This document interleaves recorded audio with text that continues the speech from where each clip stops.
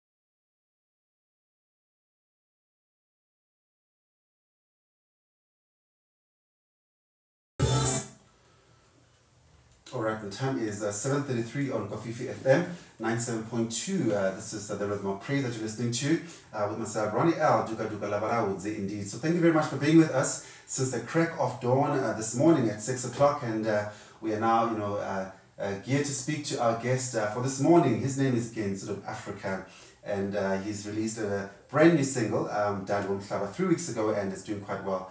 So let's welcome him to the studio. Good morning.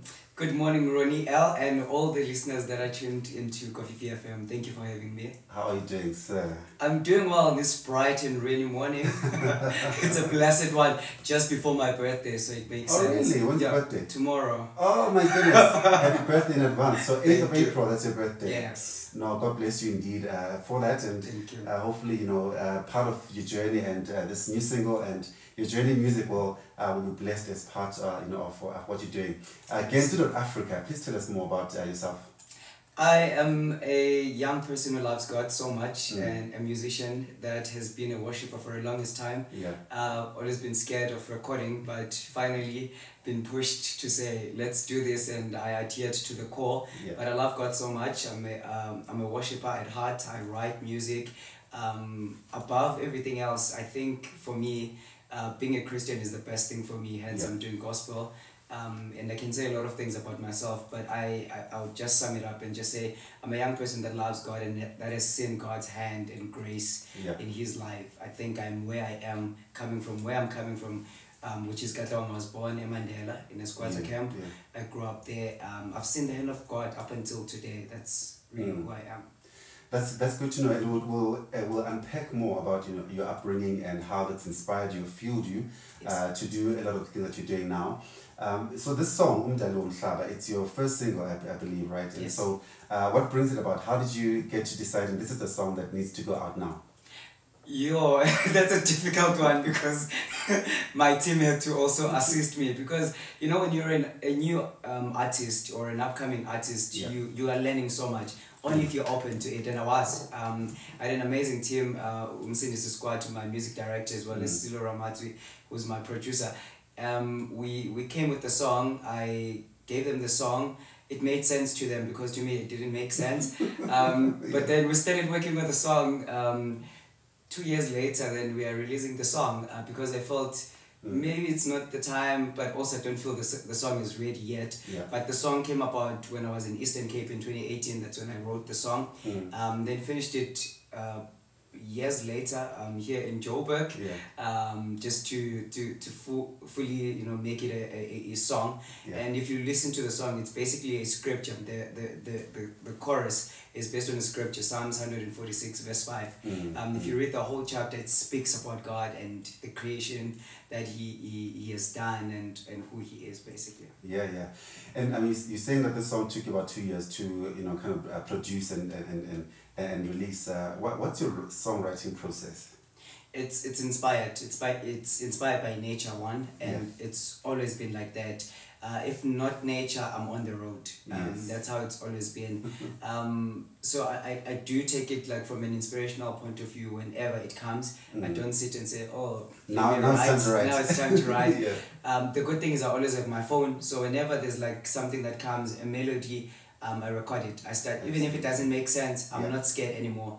In the beginning, I used to be scared to listen to myself, but now I realize this is the beginning. That's how it really should start, as rough as it is. So I'm not scared to just have a tune or have a melody or have words that are ringing in my ear, and I just keep repeating them. Sometimes it's like a verse today, and then 3 months, it's a bridge. And then you get stuck, how do we finish this song? Yes. And that's where my musical people come in to assist. That's how it is. No, indeed. I mean, and I think I always ask this question because it's so important for us creators not to be too hard on ourselves. As an example, I also never thought I was a songwriter. It just seemed like writing songs is like what should happen? Should you are worse. You even write love songs. Oh my God. But I think as creators, we get to be quite hard on ourselves, and sometimes you get just 2 words and a melody that is like 3 seconds, and you keep it for years and years, and you don't know what to do with it, right? And so, how would you encourage someone that is sitting at home and thinking, what's my gift? Am I a songwriter? Am I a singer? And the songs I write don't make any sense. How would you encourage someone like that? Keep doing what God wants you to do, and also pay attention. I think sometimes we just don't pay attention. We want to unleash things that we don't even think they are there, and yet they are there. Same as me. I mean, I don't take myself too serious when it comes to music and writing. And specifically, I'm saying I'm not putting myself under pressure in any way. So don't put pressure on yourself. Do it as you wish. Do it even if you release a single and then 5 years, that's when you release an album. It's okay. Like our journey is different, and you don't have to be like somebody else. So take it like that. For me, I'm a creative as well, but when it comes to other things, yes, I'm harsh on myself. But music, I do understand that this is a gift. This is a different process altogether, because it's about God for me, and I need to allow Him to do that. Other things, I know, I'm fine. So let's talk a bit about your upbringing and how you get to this point in your life where you are really forging a way into discovering who you are and establishing yourself as a professional musician. I mean, growing up in Katlehong, how was that experience like? How was the home like, and values that you were taught? The experience was very harsh and horrible, but I came out triumphant out of that situation. And I'm saying this because, one, I was raised by a single parent, was a domestic worker, and my dad passed away, and he was just a security guard. So growing up in that environment, there's no hope. I mean, nobody even knows about Mandela. I can ask you now, you don't know where Mandela is. No, not at all. Yeah, so even most people that are in Katlehong, they don't know where Mandela is, because it's just this little squatter camp right there. But for me, I saw having God as an opportunity for me to be out of that environment. Hence, I got born again in 2007 while I was doing my grade 9. Wow. Yes. While I was doing my grade 9, I just saw how people who love God are excelling academically in everything that they do. They were just an example, a good example for me. I wanted to choose to be part of them. I did that, but the music part of it I didn't know. But it so happened because it was SEO. There's very few of us, so churches to go on. So we'll just randomly sing. I learned songs, and then I was part of the choir there. And then from there, I then moved to varsity to SEO. Then even there, I joined the worship team. I continued. But the professional element, I think it just came through last year, because I was like, I'm fine at church, I'm fine singing. I don't see myself as a recording artist. I don't think I'm called for one at that time. When it happens, it will happen, and that's how it happened. But the writing part has always been there for me, because I used to write poems even at high school. And then with the music now, to then decide to record, it was through the intimate sessions that I would normally host at my house. Then my friends were like, let's just release a single, because we've been singing, you are writing songs, you share some of these songs, there is material, let's just release. But then when we were about to release, to record the single, we were like, but there's so many songs, why not have it as an EP? I'm like, okay guys, let's do this. But now I think we are working on an album already. It's always a struggle. Hey, do I do a single? And when you're studying that, but all this work, we may as well just do 4 songs. But we may as well just do a full album. Absolutely. All right, and I mean, it's not a cheap industry. We spoke about how difficult this industry is in music, and how are you an independent artist? What kind of support and structure do you have in place?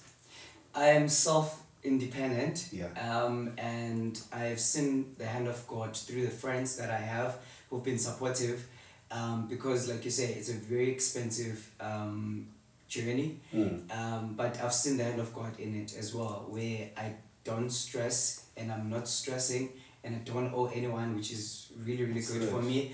And I think I prepared myself.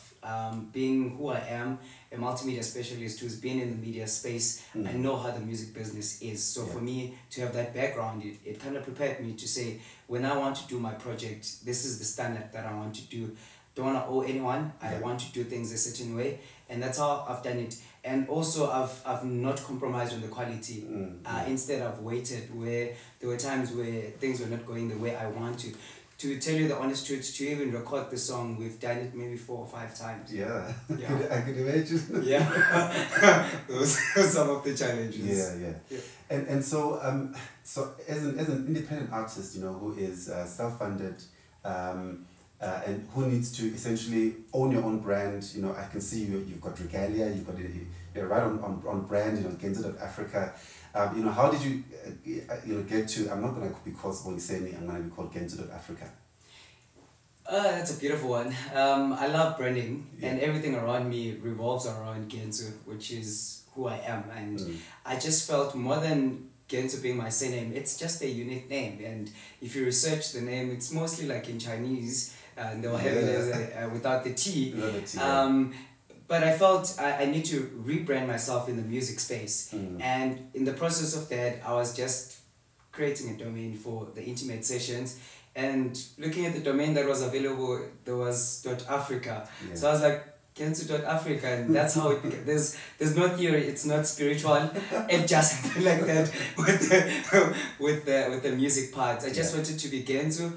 And then when I searched for a domain, there was a .Africa available, and then I just took it. Okay, it works. I mean, but I believe it was just prophetic. It was not, you know. Absolutely. Yeah. I mean, I think your ministry is for the nations. Either way, you spoke about being a media, you know, professional specialist. What else are you doing outside of music? Sure, I'm a consultant. I'm a communications specialist. I do multimedia as well. That's my my specialty. I do consulting in different things, branding, marketing, as well as writing, as well as, you know, anything that's artsy. I've been in the art space in the background, doing business and operations. So I do also events management. There's literally nothing that I don't do. Yeah. No, that's fantastic. And what would you say is the importance of, you know, education, even for media, professionals, as well as musicians, because, you know, there's always that argument about, you know, should I stay in a profession and pursue music part-time, or should I do it, you know, how would you describe yourself in that regard? Education enlightens you, and if you allow it and acknowledge it, then you'll see the opportunities that it presents to you. I do believe that a young person like me who's from Mandela, to even be able to speak English is an opportunity that was given to me through education. I also had to do some personal development. I remember when I was doing live TV presenting for years, I struggled a lot, like for the first year, because I was not used to speaking English like for an hour. I was not. You know. So, but I had to learn. I had to equip myself, listen to other people, engage, and read. I think what makes you different is being able to search for things but not limit yourself. Find yourself, find the things that you love, and then grow in them. Teach yourself certain things. They are not in the book, they are not at school. And I do believe that school should be everywhere we go. At church, at home, there should be school, and that's what education is all about. It's not about us sitting behind the desk. And that's what, even in my educational space, because I'm in the media space, but specifically education, we always encourage people to just find more information, find more resources, even if it's a topic that you struggle with. Find different ways and different people that interpret the topic and explain it. And for a young person who is listening to you, coming from a squatter camp, a settlement similar to Mandela, where you're from, and who's thinking, you know, I don't know if the challenges I'm experiencing now as a young person, you know, I'm able to overcome. I mean, you struggled with unemployment for a long time, you know, coming from a poor background and all of that, and now you are, you know, starting to see progress in your life. What would you say to encourage someone who is maybe in similar circumstances that you were in, and wondering whether or not there is a way out? Find your purpose. It's not always easy. Find your purpose, and in the midst of that, don't be afraid to fail. Don't be afraid to try something. Try different things, even if they fail. The reason why most of us are comfortable in our situations is it's because it's all we know. And if all is what you know, and you're not willing to learn more, then you're not going to grow. You're not going to find out what's out there. So it's easy for us to also say we are waiting for people, we are waiting for God to give us certain things. But I do believe that with the hands that we have, the mouth, the feet, everything that you have, you can use it for yourself and grow yourself and find yourself. I think the very first thing is to find yourself, and there's no better place of finding yourself than in God. I do believe that for me to find God was for me to find me, because he created me. So sometimes when all else fails, find the one that has created you, because he knows you better than your friends, your family, and everybody else. Sure. You spoke about something quite important, finding yourself. And I mean, as an artist, especially in gospel, we see new people, new talent all the time. I mean, if I had to tell you how many people reach out to get an interview, you'd be surprised. So finding yourself and being comfortable, being uniquely you. What would you say about that? Because the industry is so it's so congested. There's so much music, so much new talent, and so how do you find your own voice amidst all of that? You find it through searching for it on your own. We sometimes want to use other people to find ourselves, and so I'm saying it's important to find it on your own. Spend time on yourself, and for me to discover myself and my sound, it was through me writing. So for you it might be different. It might be through you singing at church. But I think what you then find in authenticity is the fact that when you listen to yourself the most and fall in love with yourself, then you get to then understand yourself. Then when you spend more time studying other people or listening more to other people, I'm not saying it's wrong, but I do believe that you also need to spend time, because sometimes, even as a broadcaster, sometimes you don't like the sound of your voice. But unfortunately, you need to listen to yourself and fall in love with yourself, because that's when you're going to know really how do you sound. But sometimes we need to also acknowledge where we are not strong and ask for help. There are people that can help you with vocal training, vocal discovery, all these things. Information is out there. So I don't think if you want to take this serious, you should just sit and be comfortable, do something about it. Absolutely agree with you. And what have you learned about relationships and collaboration in this industry? I mean, it's very competitive. It is. I've learned that they are never permanent if God doesn't want them to be. And I'm going to put God in it, because I do believe that everything that we do is so spiritual, in a way that I may love you as my friend but not support you in your music. And it's okay. So we need to then accept that there's people that will love our music, there's people that will love us individually for what we contribute in their lives, or the friendships that we have with their lives. But I do believe above it all that God causes all things to work together for us. So be it from a friendship, be it from a relationship or work business, you need to then find alignment in God and say, where am I and who am I supposed to work with, and how am I supposed to do things? Right, absolutely. I agree with you. And so as we wrap up our conversation this morning, what's next for you? It's the dropping of this EP. It's about 5 songs. I'm excited. It gives me goosebumps. For the fact that I also listen to songs that I wrote myself, and also hear how people love and appreciate. I really had a great time yesterday, where I had close friends and family to celebrate my birthday, and also giving them a taste of the EP, so they had an exclusive taste. Oh, they had this session that we weren't invited to. So the reception was great. Now I'm even more ready for the EP. But also I'm looking forward to writing more music, and then record an album when the time is right, and maybe in the next 3 years. I don't know what God has in store. But listen, I'm here. I'm on the journey, and I'm taking it as it comes. What other productions have you worked on, if there are any? In terms of music? Or other artists that you've collaborated or worked with? I've worked with Craft of Worship in 2018. We recorded Ultimate Worship at Soweto Theatre, and I did a song there called The Visitation From You. That's a group I worked with to record. That was my first recording. And then now my album. And then other artists I'll just work with from a church point of view. And where do people find you? Everywhere. Gentsu.Africa. Gentsu.Africa.